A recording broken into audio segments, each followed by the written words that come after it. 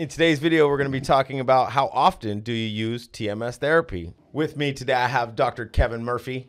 Doc, can you tell us a little bit about who you are? Thanks, Kyle. Yes, I'm an oncologist by training, specializing in pediatric and adult brain tumors with a process called radiosurgery. And the last 10 years, I've spent time working on a personalized approach to transcranial magnetic stimulation. So, doctor, how often does one get TMS? Well, the standard by most insurance providers is to provide 30 to 60 treatments. Okay. It's one time per day. So you're talking, 6, 8 weeks, 10 weeks of treatment is kind of a typical approval process.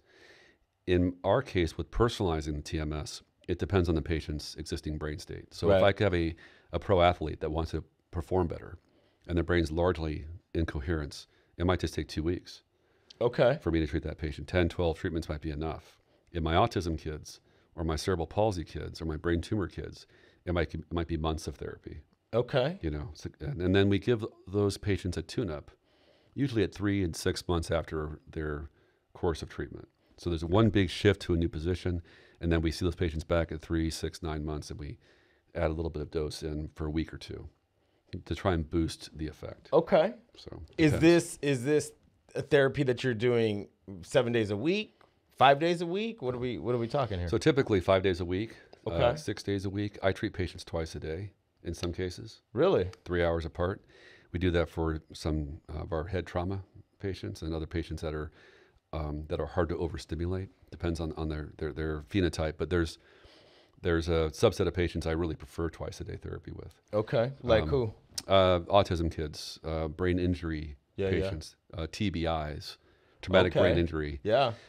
Where you can't overstimulate those systems really. Okay. They don't hold a charge with the therapy. And that you can afford then to get in more dose per day. Faster. And I see better results in those patients. And it's more than just linear, which means it's not just additive. It's not just twice as fast. Okay. It appears to be more than twice as fast. In terms of, if you give twice a day dose for a subset of patients. Okay. Hey guys, if you found that video helpful, do me a favor, click on this one right here. You'll really enjoy it. Did you click it? Click on it. You're going to love it.